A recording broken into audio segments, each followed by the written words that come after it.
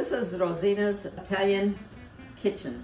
Tonight we're making pasta carbonara, and I'm going to chop up my prosciutto.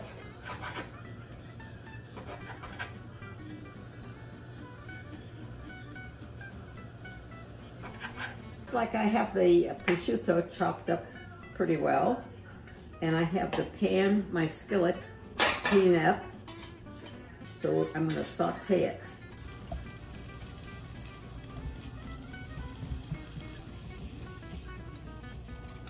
And now with the prosciutto is sauteed, I'm going to make the sauce. We have 3 egg yolks. Whip them a little bit. You see how I'm doing that?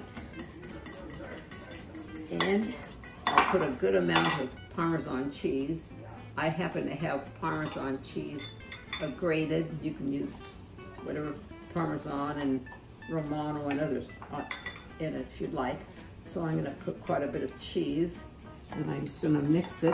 And I also put, I like the coarse black pepper in here as well, a good amount of it. But the water is boiling, so I guess we'll get to put the pasta in to boil. Ready to have our pasta carbonara.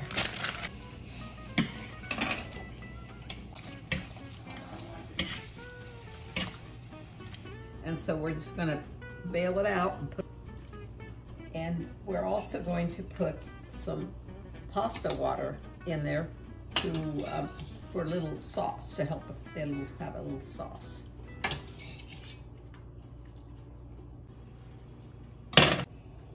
There.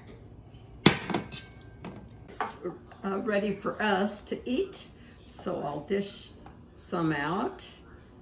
Here's that, and I want to put a little more prosciutto on the top of this, and Parmesan cheese. I'll put a little Parmesan cheese on here. The lucky person can start eating their dinner now.